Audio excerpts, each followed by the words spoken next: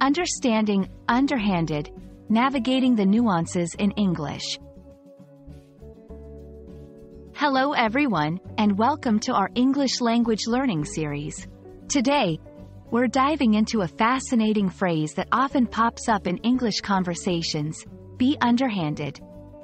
This phrase can be a bit tricky to understand, so we'll explore its meaning, usage, and some examples to help you master it.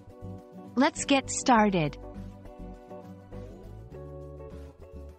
Be underhanded refers to behaving in a secretive or dishonest manner. It often implies using unfair or deceptive methods to achieve a goal. This term can be used in various contexts, from personal relationships to business dealings. The key characteristic of being underhanded is the lack of transparency and honesty in one's actions. The term underhanded has its origins in the early 19th century, deriving from the notion of doing something underhand or out of sight, suggesting deceitfulness.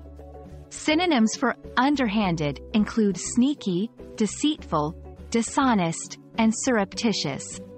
Understanding these synonyms can help you recognize the concept in different contexts. To understand be underhanded better, let's look at some examples.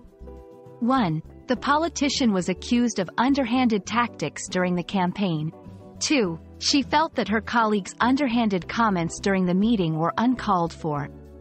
3. Using underhanded methods to win the competition was frowned upon by everyone. In these examples, underhanded is used to describe actions that are deceitful or unfair.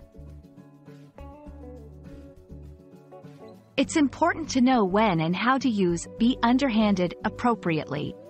In formal writing, it's used to describe unethical behavior in a professional or public context.